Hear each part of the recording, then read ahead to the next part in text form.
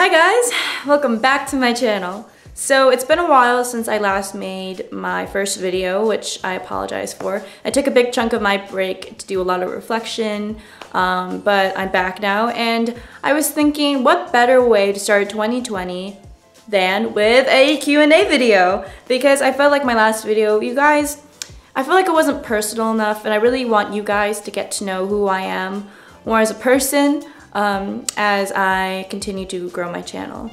And so I compiled 15 questions, and there's actually timestamps below in the description box for you to skip to a question and see what my answer is for that. You could definitely go ahead and feel free to do so. So without further ado, let's get started.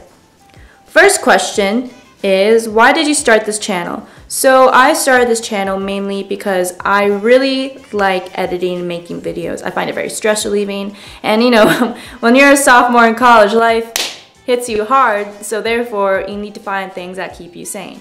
And it was around November to early December-ish, I was going borderline insane. So I figured, well, Leia, what's something that's productive, stress relieving, and fun that you could do to bring yourself back to, you know, life again?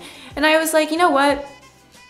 Making videos. You know, I've been wanting to make videos, or been wanting to start a YouTube channel since 2010, so at the beginning of last decade, and here we are. But hey, there's always a start for everything. And in terms of what kind of content I'm going to bring to this channel, I honestly don't know yet, but I'm kind of using YouTube as sort of a creative outlet for myself, because there's a lot of ideas I have in mind.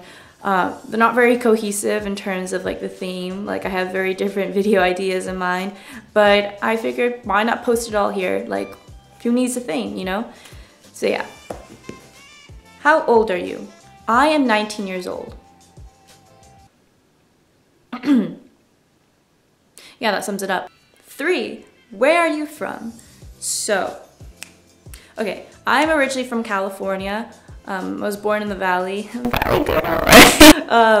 And I love California a lot, but my parents actually got a job here in Boston, so we had to move, and yeah, I've been living here for quite a while. I definitely consider myself a Bostonian at this point.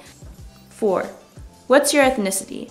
Alright, so I get a lot of funny guesses from this. So, a lot of people, they can't tell what I am. Chinese, Japanese, mixed, and then Korean. Those are like the top 4 that I get. So I will lay all of it out for you right now.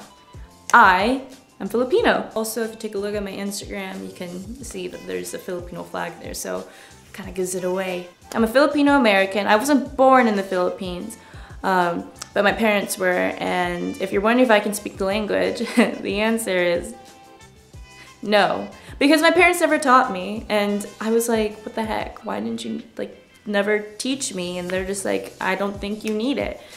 And I was like, you're probably right, but I mean, also like kind of wrong at the same time, because we went to the Philippines like 3 years ago, and I only know a few words in Tagalog, or no, I can understand when people talk, but I can't really speak it. So it would have been very helpful, but you know, there's a reason for everything, and I'm slowly trying to teach myself, although I kind of suck. 5, what are your hobbies? So my hobbies include, I love baking and cooking, like number 1 definitely.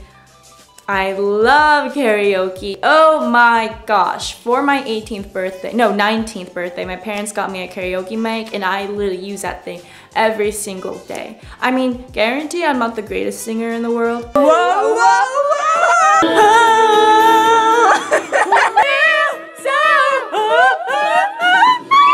But at the same time, like, I feel like my karaoke voice ain't that bad. I mean, it's no like Mariah Carey or Ariana Grande, but I mean, I feel like I don't sound completely tone deaf.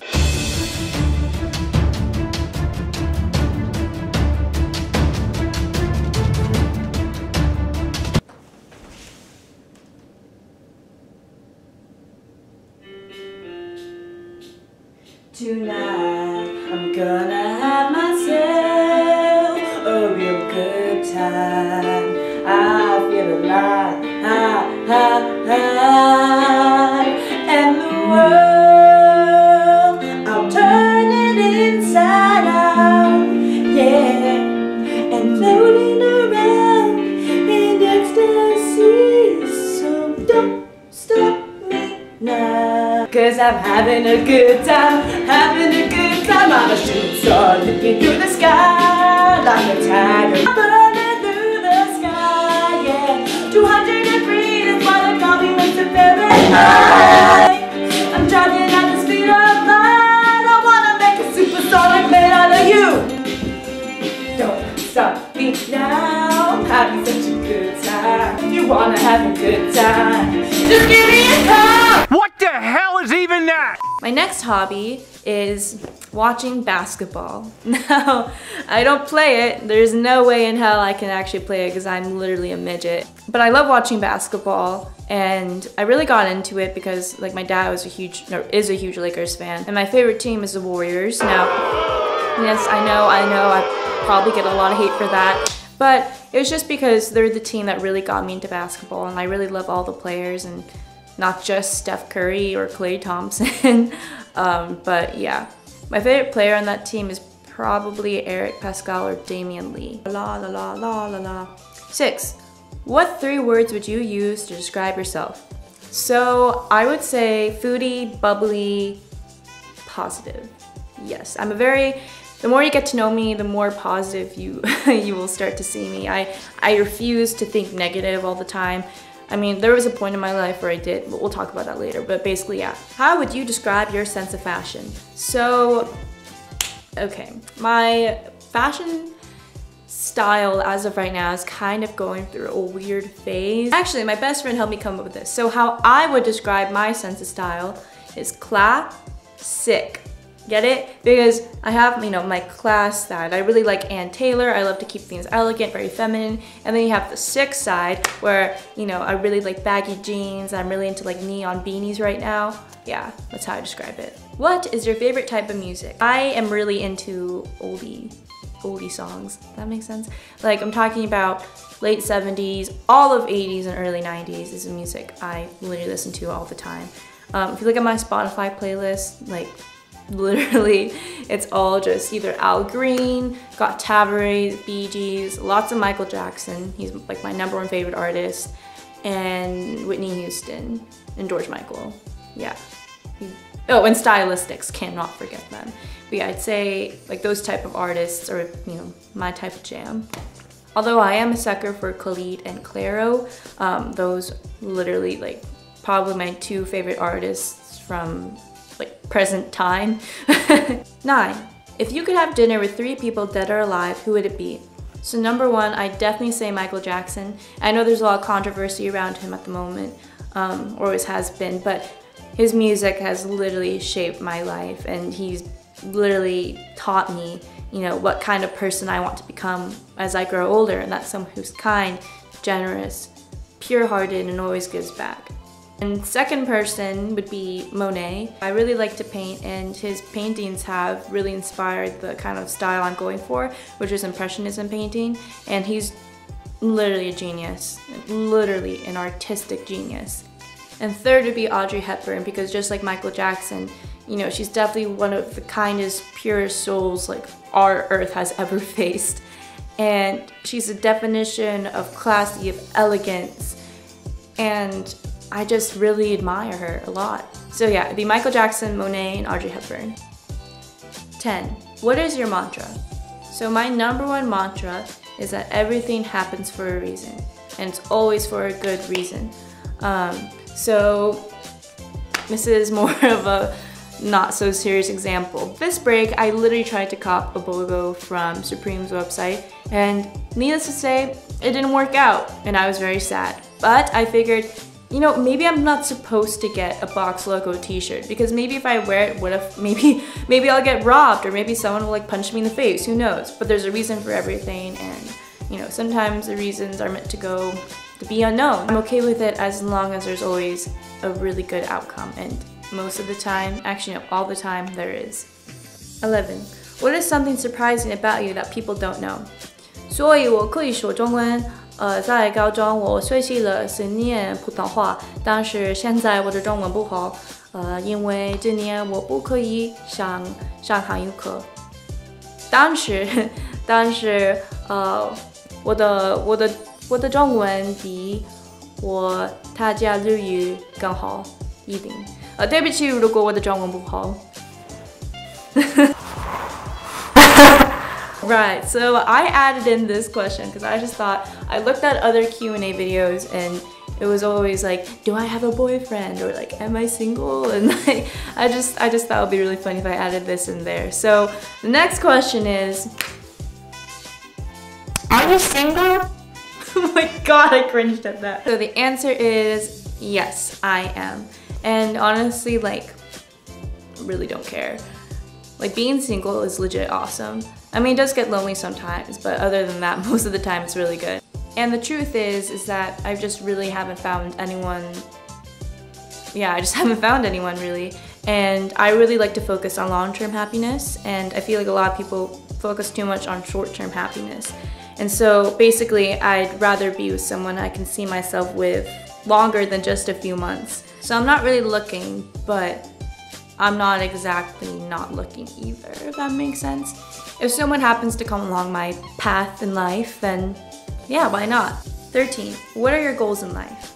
So this is a kind of, we're getting more into like the deep personal questions. My goals in life, honestly, I just want to be happy with whatever I'm doing. And I just want to be able to make a positive impact on this world, no matter how small or big, no matter what I do. I just want to make sure it's doing something good for other people. And I also really want to be a mom. It's one of my dreams. I want to have like 4 kids and I just want to have like a crazy mom life, you know, like kids running around everywhere.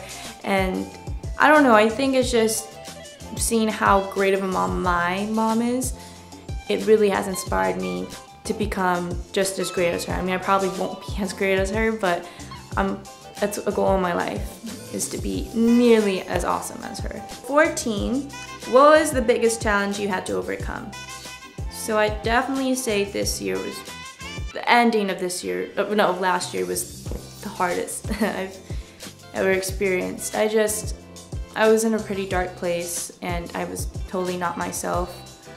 You know, as I said before, I'm a very positive person, but during that time I was nowhere near the person that I have been for the past 19 years.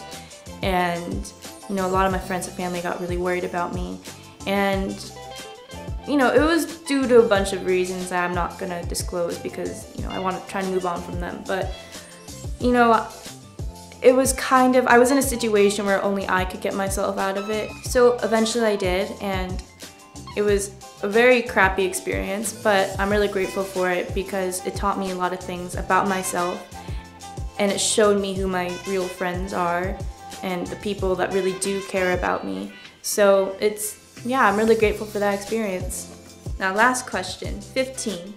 What are your New Year's resolutions? My biggest resolution is that I don't want to judge a book by its cover. No one ever should. No matter what, like judgment, we do have our weak moments. We do judge people sometimes. I'm not proud of it, like nowhere near proud of it at all. Like I'm not an angel, but I'm not a devil either. You know, as I continue to grow and I continue to see how negatively influenced our society can be, I want to try to be one of those people that can change that. Also, there are other things I am cutting out in 2020. Hey, you're driving my fight, fist for all sirens, heavy fat, die, pop, molly, I got. Yeah, I've been making TikToks. I'm sorry. Alright, so that is all the questions. Now, I really hope this video helped you guys to try to get a better idea of who I am as a person. And really, I hope this kind of brought us closer together. And yeah, again, like, I just want to continue to grow this channel, and I really hope you guys are enjoying my videos so far. I know there's like only 2 right now, but in the future, I hope you guys stay with me. And yeah, I hope you guys have a great new year, and I'll see you in the next video. Bye!